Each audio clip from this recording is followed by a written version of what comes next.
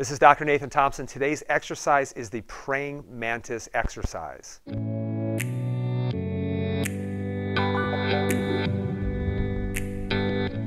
the purpose of the praying mantis exercise is for people who have basically look like this. So what you see is you see this increased curve in through the middle part of the back, and this area is really effective for people who do a lot of sitting. So you see this increased curve in through here. The purpose of the praying mantis exercise is to start strengthening this area in order to start lifting it back up.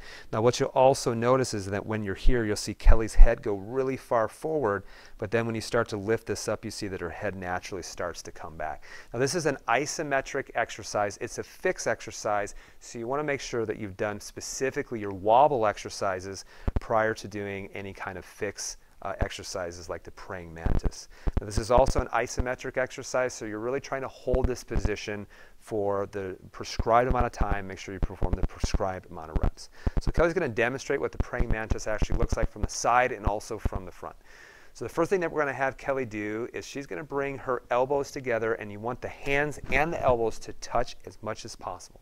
So while she's in this position, she's going to try to elevate elbows as much as possible, and you notice when she elevates the elbows, her rib cage naturally comes forward, and so she's going to hold that position, trying to go as high as she can for the prescribed amount of time.